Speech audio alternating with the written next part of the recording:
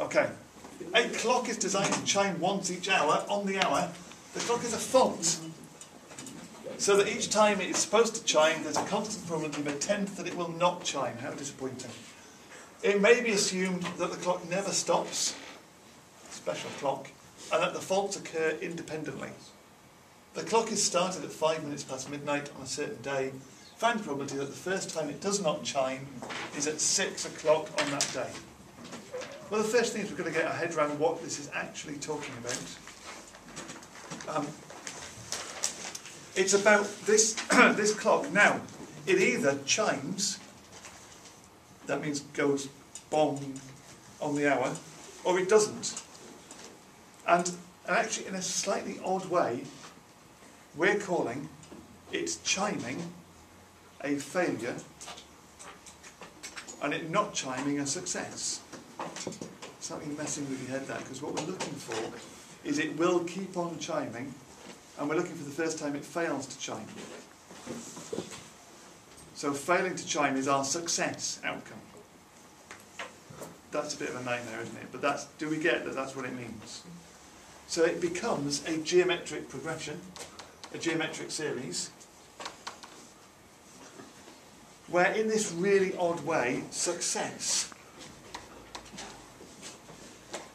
has a probability of a tenth, and success is not chiming.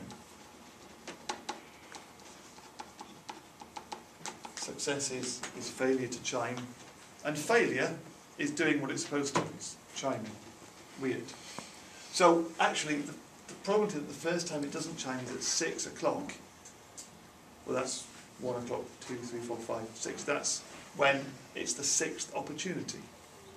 So part A is really just saying, find the probability that x equals 6. Which in a geometric progression is easy, isn't it? That means 5 failures, 0.9 to the 5, followed by 1 success. It really does feel confusing, doesn't it, to be thinking about the failure and success in these contexts, but that's what it is. Which gives us 0.0590 to 3 significant figures. Brilliant. What's the probability that the first time it does not chime is before 6 o'clock on that day? So that's really the question saying to us, for part B, probability that x is less than 6, before 6.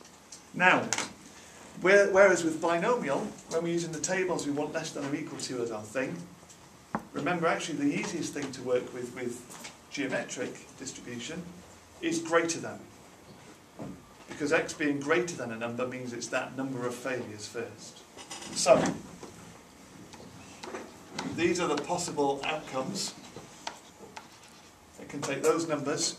We're interested in it being less than 6. That's that. Now, less than 6 is the opposite, the complement of greater than 5. So when this question said the probability of x being less than 6, it's also saying 1 minus the probability that x is greater than 5.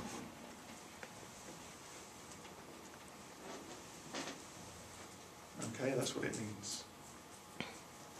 And greater than 5 can only happen if we have 5 failures. So that is 1 minus 5 failures. 1 minus 0.9 to the 5 gives us 0.4095, or 0.410 if we're doing it to 3 significant figures. That would be it. There we go, brilliant. Now we've got another clock, yes, multiple clocks. This other clock is designed to chime twice each hour on the hour and at 30 minutes past the hour. This clock is a fault, so each time it's supposed to chime, there's a 1 in 20 chance that it will not chime. It may be assumed that the clock never stops, blah, blah, blah, same stuff. Again, it started at 5 past midnight. So now, find the probability that the first time it does not chime is either At midnight, well, that's the first opportunity that it had to not chime. Or at 1:30. Now, 1:30 would be the third opportunity that it had to not chime. So we've now got, let's call it y, because it's useful to use another letter. We've now got y, geometric, same deal, it's still a success, is it failing to chime? And this question is asking us, probably that either y equals 1 or y equals 3.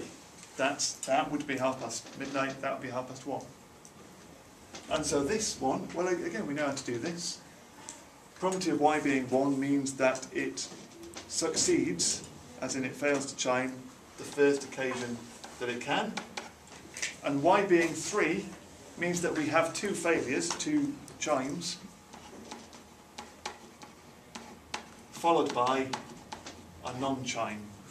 So that's what we're working out for this one, which gives us 1/20 plus 19/20 squared times 1/20. It is 0.0951. Again, three significant figures. Great stuff. And then it says in the final bit of the question, we're doing well, aren't we? Use the formula for the sum to infinity of a geometric progression to find the probability that the first time it does not chime is at 30 minutes past some hour.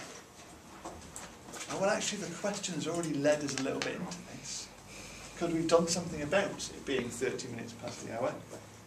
The probability that it would be 30 minutes past some hour, that just means add up all of the 30 minute past the hour probabilities forever.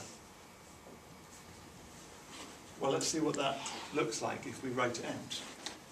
As is always the case with these, it's better not to just sit there thinking about it, but to actually start putting pen to paper, to write down what you think it's talking about.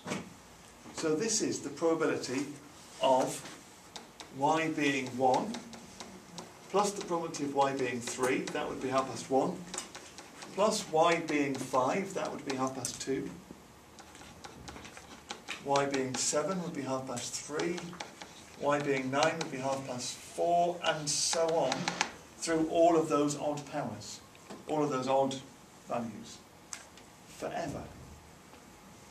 Because the clock never stops, it says. This probability is 1/20th. This probability is 1/20th times 19 squared, 19/20 squared. This one is 1/20th times 19/20th to the 4, because it's n minus 1, isn't it, the probability. This one is 1/20th times 19/20th to the 6. I've got bored of writing this, so it goes on. And they gave us a big hint. They said, consider a geometric progression, geometric series. It's a geometric series, isn't it? The first term is 1/20th. What's the common ratio of this geometric series I've just written down? 19/20 squared, isn't it? R equals 19/20 squared.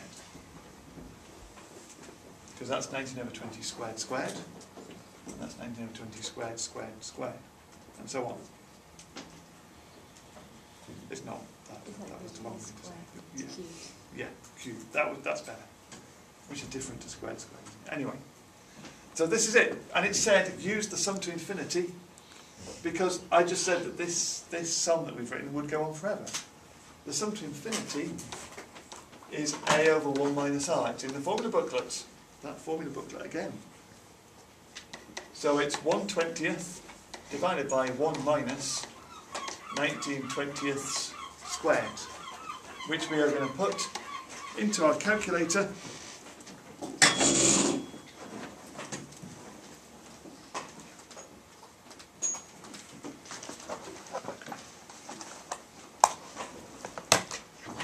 And get 20/39. if you want to, write as 0.513. And that is a slightly delayed end to the lesson in maths.